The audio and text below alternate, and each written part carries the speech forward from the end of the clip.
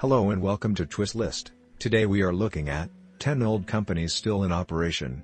Being a massive fan of Beretta, and of its long history, I thought it might be fun to write my first list about some of the oldest companies that are still recognizable and in existence today.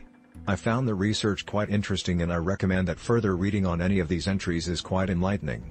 It should also be noted that there are a number of other companies that far predate the existence of those on this list. They are, however, less known than the entries found here, and may make up a future list. Anyway, I hope you enjoy and I apologize for any glaring omissions.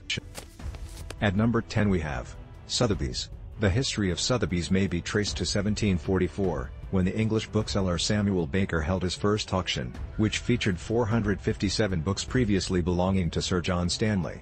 Baker sold the contents of Stanley's library for £8.26.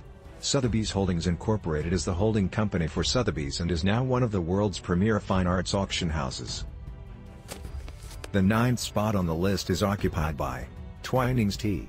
Founder Thomas Twining began one of the first companies to introduce tea drinking to the English. After setting up shop on the Strand in London called Tom's Coffee House, he began selling his tea. This gave him a competitive edge on his coffee house rivals, of whom there were many, and the company never looked back. Only bought by the very wealthy, his gunpowder green tea was selling for a price that is equivalent to $260 per 100 grams today. Interestingly, the original premises are still in existence today. Number 8 on our list is Lloyd's of London. Starting his business life as the proprietor of Edward Lloyd's Coffee House in 1688, Lloyd pioneered the business of insurance. His coffee house was slowly recognized as being the place to obtain marine and shipping insurance. These days Lloyd's of London provides specialist insurance for everything from underwriting many of the world's insurance providers to space satellites. At number 7 we have Sveriges Riksbank. Commonly regarded as the world's oldest central bank, Sveriges Riksbank, first named Stockholm's Banco, was founded by Johan Palmstruck in 1665.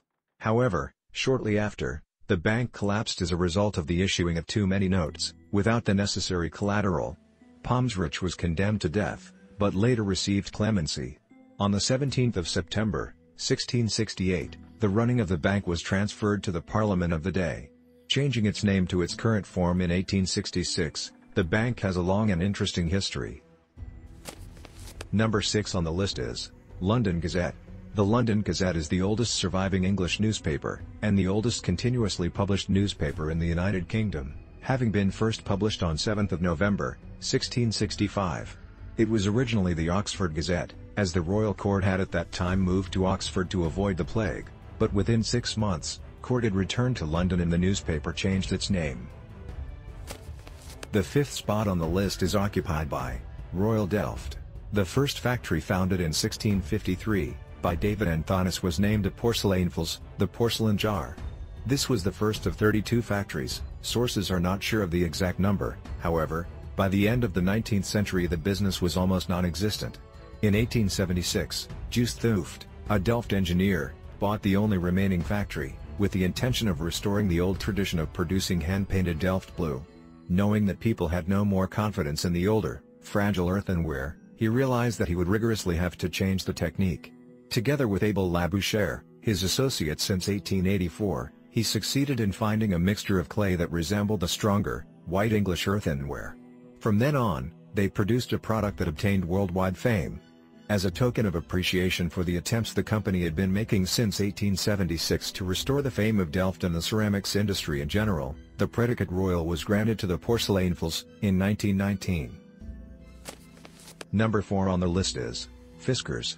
This present-day popular kitchenware, knife and scissor company had its beginnings as an ironworks in Finland.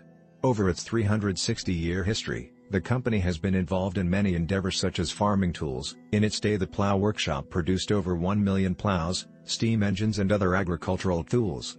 The famous color, Fiskars Orange, was officially registered as a trademark in Finland in 2003 and in the US in 2007. At the 3rd place we have Haig. The Haig Whisky Distilling Dynasty can rightfully lay claim to be the oldest Scotch whisky distillery, having been active distillers for over 300 years. The first recording of Haig distilling was in 1655, when Robert Haig was summoned to appear before the Kirk session for working his still on the Sabbath. He had established a farm at Throsk, Stirlingshire, in 1627, and this is taken to be the entry date of the Higgs into distilling. The unique three-sided pinch decanter was the first three-sided bottle to be registered as a trademark in the U.S. At the second spot is Grolsch. Koninklijke Grolsch BV, or Royal Grolsch NV, is the second largest beer brewer in the Netherlands. Although a bit player in terms of international beer volumes, with sales of just 3 million hectoliters per year, Grolsch has built a worldwide reputation as a premium beer specialist, particularly for its premium lager, which is sold in bottles using the company's distinctive flip-top cap. Founded by Willem Neervelt in the first half of 1615, Grolsch was first brewed in the town of Grol, hence the name, meaning literally a euro from Grol.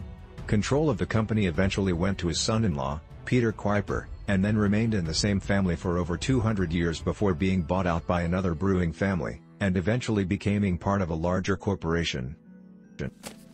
And finally, at number 1, Beretta.